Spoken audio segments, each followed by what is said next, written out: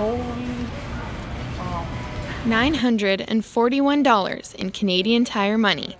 It took Thomas Turflaw 3 years to save, but he finally has enough to cash in for a brand new canoe.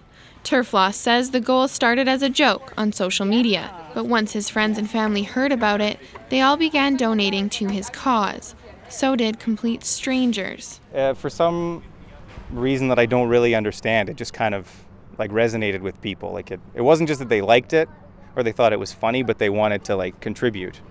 And I was like, I got letters in the mail from people I didn't know with a note that would say, hey, I'm friends with so-and-so and I heard about your idea and I wanted to help out, and there'd be like 80 cents in there, you know, like, so people wanted to participate.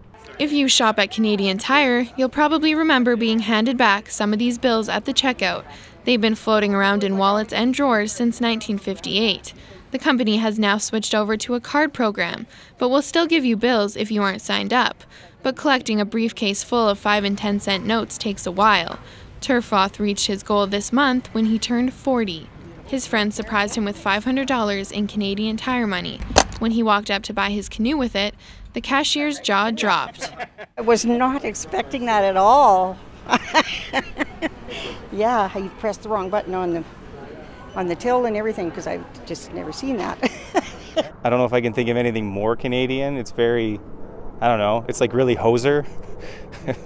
But I'm not dating myself too much. But yeah, it's like, I feel like the guys from Fubar are going to show up or something, you know? It's like really, I don't know if it could happen anywhere else.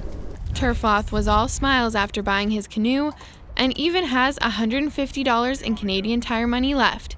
He says he plans to spend it on a cover for his new canoe. Alex Saladuka, CBC News, Regina.